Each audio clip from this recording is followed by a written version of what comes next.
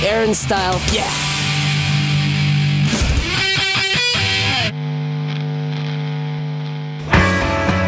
Hi again. Inside we've got Andrew Hourmont, the creator of the Air&Style since 1994, I believe.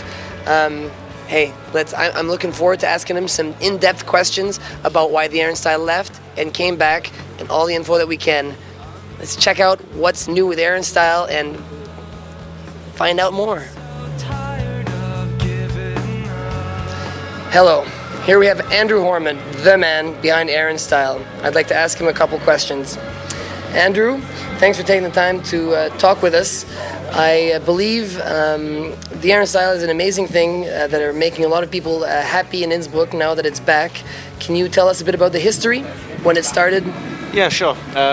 We started off planning this event in '93.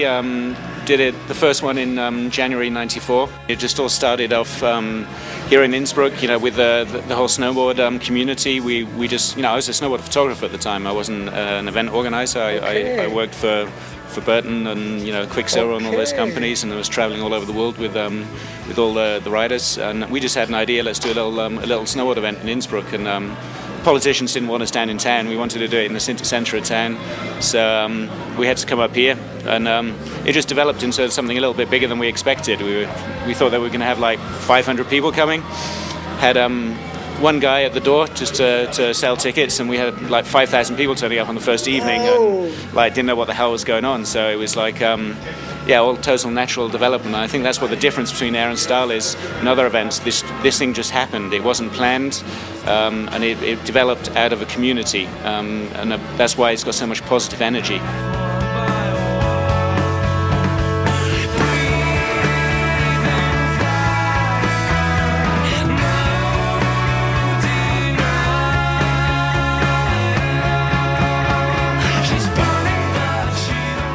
The last 3 years we've been in Munich, been doing really well there, and I guess it's always one of those things when you're successful in a foreign country, they like to have you back home again. So we got the opportunity to come back, and here we are back in Innsbruck.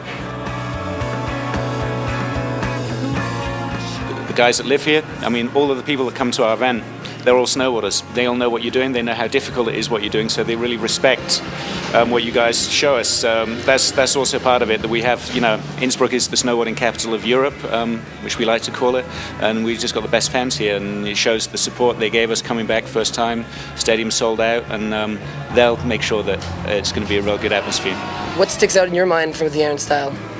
Well, for one, you doing that world record jump you did in Seefeld, that wasn't bad. You're the first guy to stick the 1260. 1260. So that was obviously a very nice experience seeing you do that. Also, obviously, Stefan Gimpel doing the hat trick 3 in a row.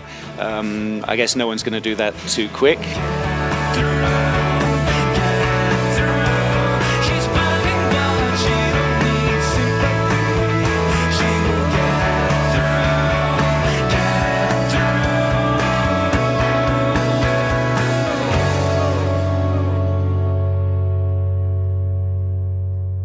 Sean White had a go, but he only made 2. Ingemar Bachmann made 2. And I like to think back of Jim Rippey and his old Rippey flip, and his attitude was like, either I'm going to land this most difficult trick that there is, or I'm going to knock myself out. That's the way he was riding. And right at the beginning, guys like Sean Palmer and Terry Hackinson riding here, those were all amazing experiences seeing all of you guys do this stuff. So that's that was very cool.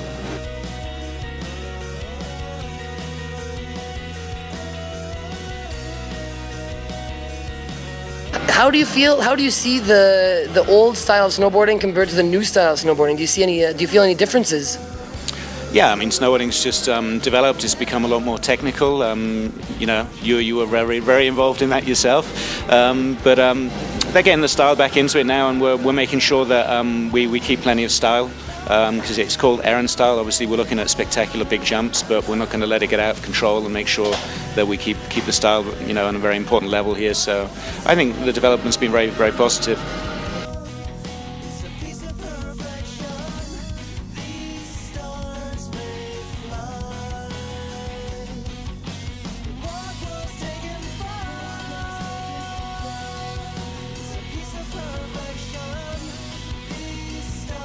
There's like Kevin Pierce is obviously A strong contender these days. yeah, he's looking really good, and you know, that'd be another classic, wouldn't it? Him winning Munich and coming back and winning Innsbruck in the same year. That's a nice story, if you ask me. But we'll see. Well, now you've got a few more facts. That's it for us. Let's check out the event. Yeah. Air&Style, yeah.